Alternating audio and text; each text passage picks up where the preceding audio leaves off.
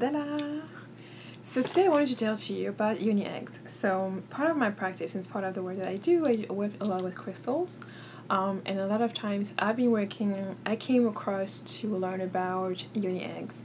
And I've used Yoni egg for a long time. I researched it for a long time before I started using them, and I started using them in my own practice.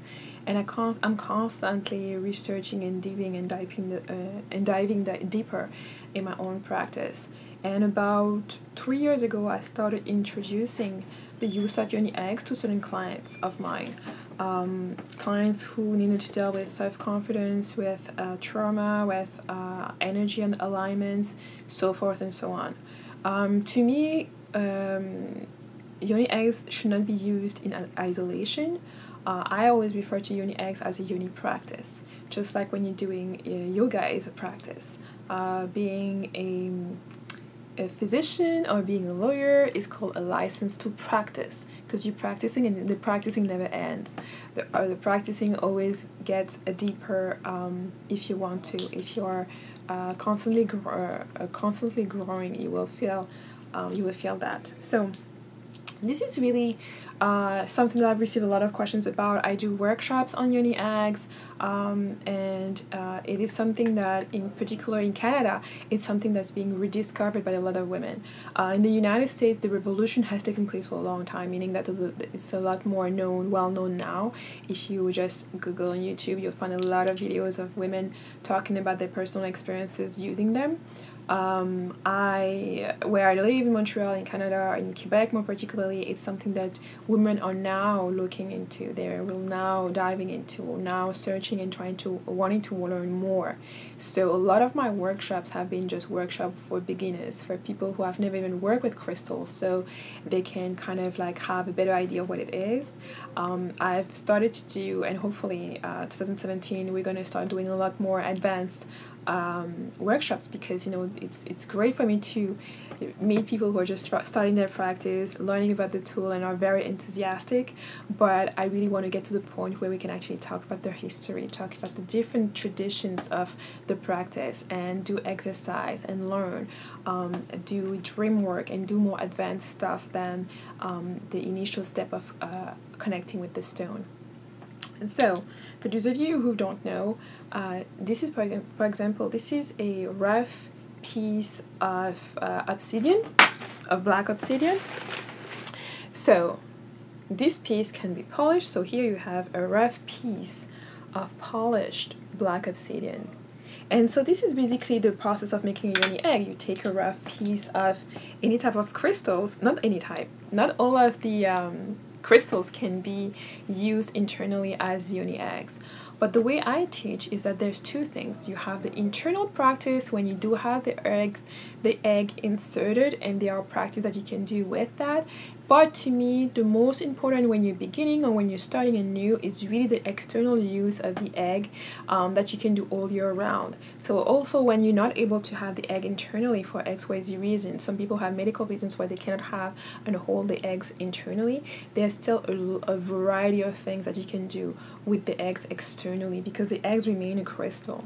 So one of the obsidian Yoni egg here is one. So I've showed you earlier on this small rough piece, and also because there are different sizes. So this is a medium size and this is a small size, and there are also a big one. I do not use big one, and most of the time I recommend starting with the medium, unless you just had a baby not too long ago, then I'll recommend you go with the larger size. Those are for my recommendation. Now always follow your intuition, always let your intuition guide you. If you really have done the work, your intuition is going to lead you to what you really need at the moment. And there are a variety of Yoni eggs. Here are some from the small side or small. I'm going to show you, for example, I have here a rough piece of sodalite, sodalite. I was going to say it was lapis lazuli. And here I have a small Yoni egg made out of sodalite. So really from the color blue, you know that's going to be a good thing for your throat chakra. This may also be calling you to use from other things as well. But A lot of the eggs are associated with different energy centers, energetical sphere, and have different energy to them. So that's why you can use them to work on specific things. Here's a clear quartz, rose quartz. This is a small rose quartz, and this is a medium rose quartz. Okay, and then this is a tiger eye, small tiger eye. So it's really also interesting, and the difference between using Yoni eggs rather than using just crystal is that you have that energy in your womb center. Your womb center magnifies whatever is in there, help whatever is in there grow. It is a way to feel the energy in a different way as well. When you're working on releasing trauma, releasing whatever doesn't serve you anymore, system of belief and all that stuff, the egg can help you do that. And that's a whole different thing. That's a whole it's a practice, it's a whole course that I do teach. And I just wanted to give you this little taste so that if you ever wondered about Yoni eggs, you will know a little bit more. Now, I'll have a lot of women who come to me and they're like, they bought their eggs and, nothing is happening. They don't really see what the hype is and they don't really understand.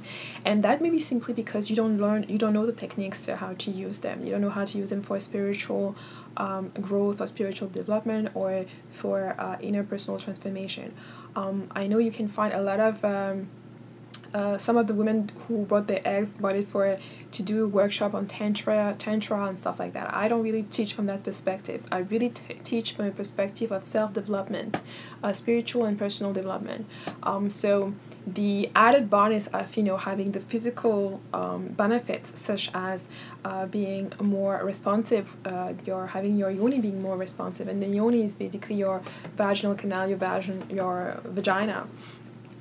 So it helps with that, but that's just a bonus from using the egg. That's not something that that's not your end goal. That's something that's going to happen when you do your practice and you do the exercises, as well as the toning of the perineal muscles.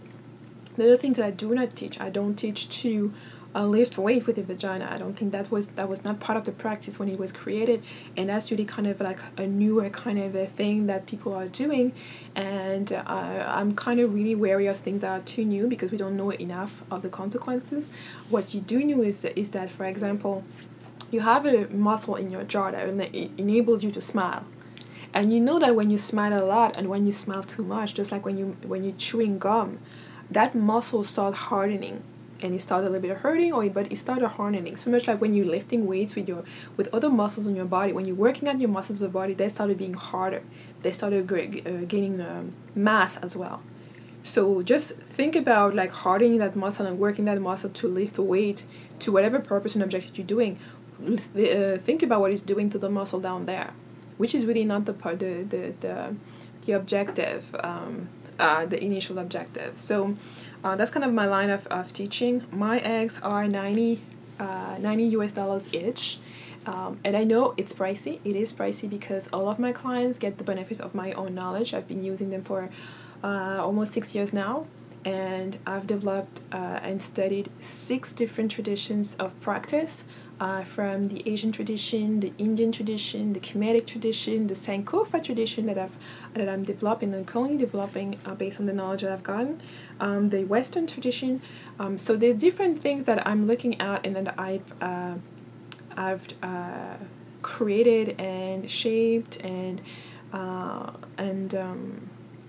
perfected over the years, I'll say. And those are the techniques that, when the client is stuck somewhere, when the client has a specific objective to work on, that's what we work on. All of the purchase comes with a free consultation of 30 minutes. If you are in Montreal, usually I do face-to-face consultations, so you get the time to actually feel the egg, to connect with it before deciding if you want to purchase it.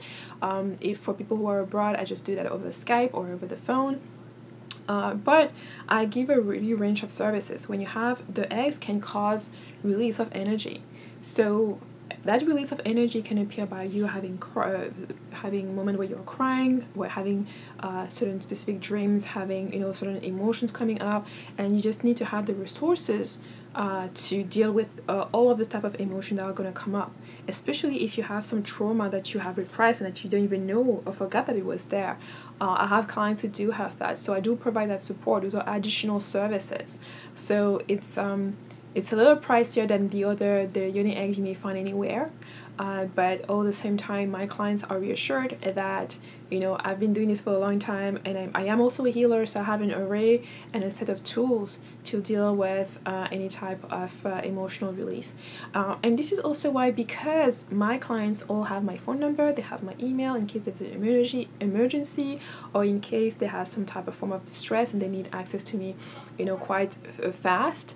I do provide that. So I don't take this very lightly. I don't sell a lot of eggs. That's why I don't have a website for it. You have to contact me. I have to know you. I have to know who you are. I will take the time to speak with each of my clients, to know your name, to know what you need, to explain to you the basic things you need to know, even if you don't want to have a long-term practice with me. I will give you all of the knowledge that you need, the basic knowledge that you need, so that also if you go see and look at online, you can have better discernment about what you want and what you don't want. The other thing also is that I do, during my workshops, although also women buy eggs from me during the workshop, because I explain why I chose these eggs. I explain who's my supplier, and I've had the same supplier for the past 5 years. I am now currently exploring other suppliers because my eggs also usually are very pricey, and they are even pricier to get them to Canada. So that's part of the reason even why the price is at $90 plus tax.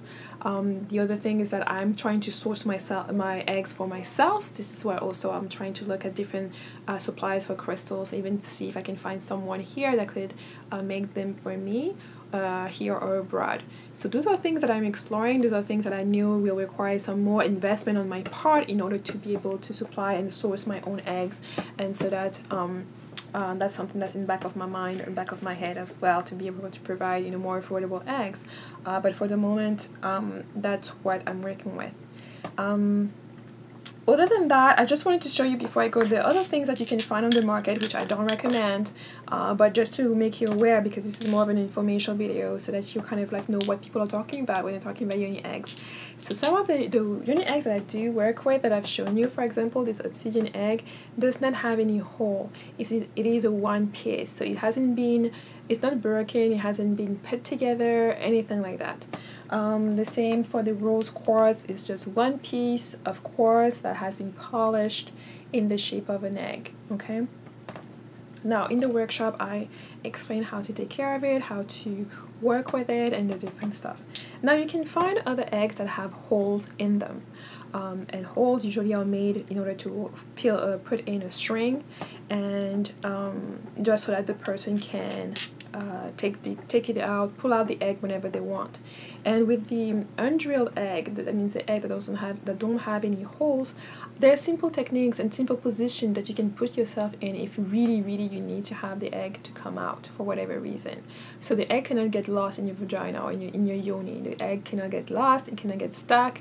There are simple position and breathing techniques that will make it come out if you really want to do that. But there are specific reasons why you will want to have and use with eggs that you cannot pull out yourself, especially when you work on different things on your own self. Patience being one of them, surrendering being another one. So those are eggs, for example, that have this little string. So now you can find them that have just a string. This one has like a bunch of pearls and a bunch of crystals on them or whatever, and then the egg is there. So if I bring it really close, you can see that there's a string right there.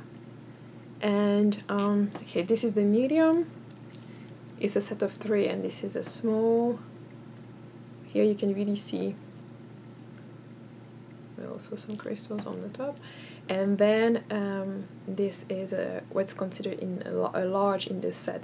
And as you can see, the large in this set is pretty much about the same size of the medium. It's really close to the same size, okay? Now, I'm going to give you 2 reasons why I don't use these, and I've never used these, and I don't recommend my clients to use them.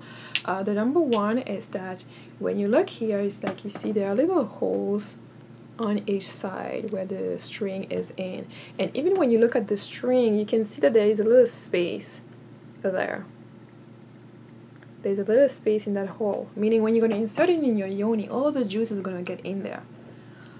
Now, I have yet to see a yoni egg supplier or a yoni egg practitioner that can successfully show me a technique to clean this thoroughly.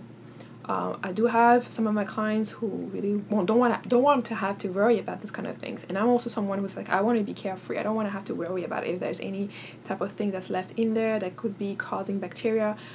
I've heard of women who use this and who have recurring infections, so it is a concern of mine that I don't recommend it, because it's just not clear how to sterilize that, and those eggs cannot be boiled. So or how to not even just sterilize it, but get rid of whatever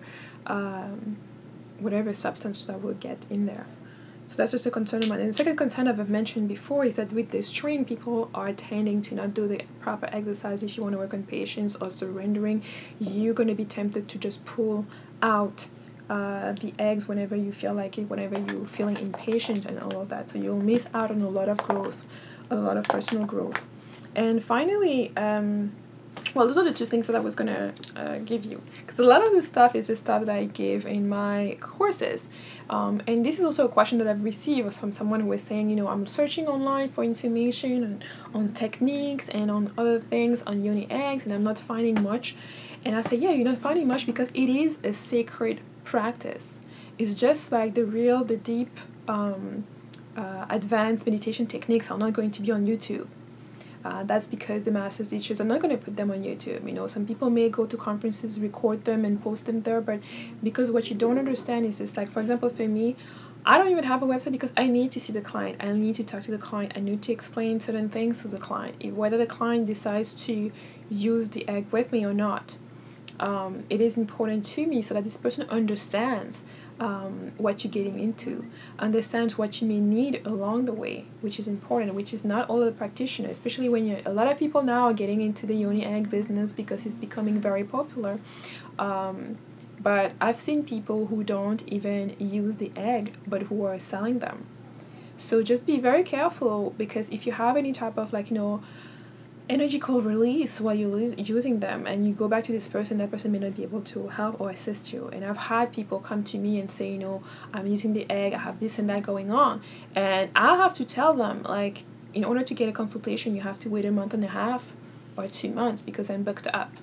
And the only people that that can contact me for emergency are my current clients, and when I'm booked up, I'm booked up. So I think it's really important, even ethically, for vendors to be very careful to explain to, at the very least, explain to the client that these kind of things can happen.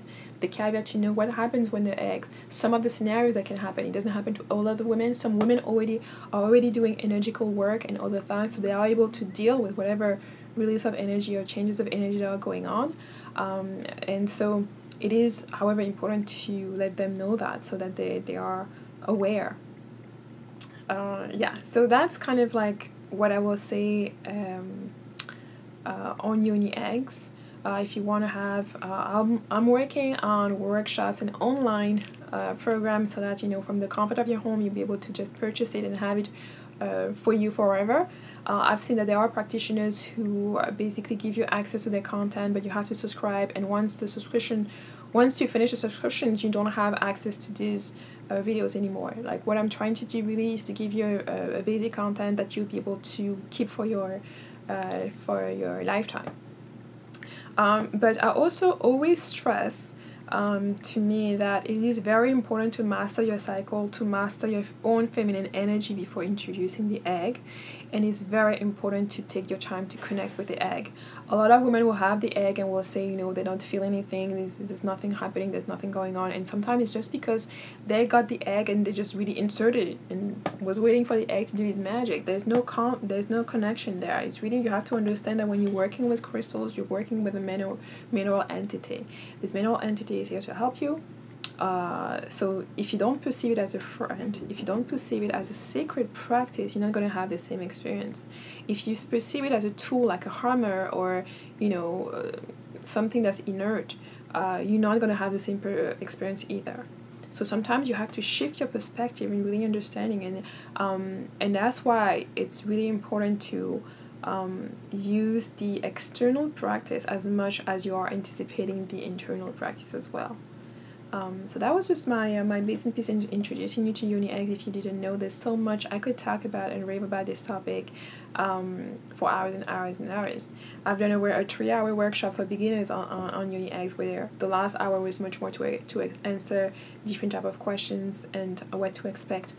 After you finish your first initiation, I'll say, there's so much more to explore. You can use them in dream work, and there's a huge difference between having the crystal within your womb, and like you can have one under your pillow, one within your womb, and you just take your dream work to a different level, to a different space.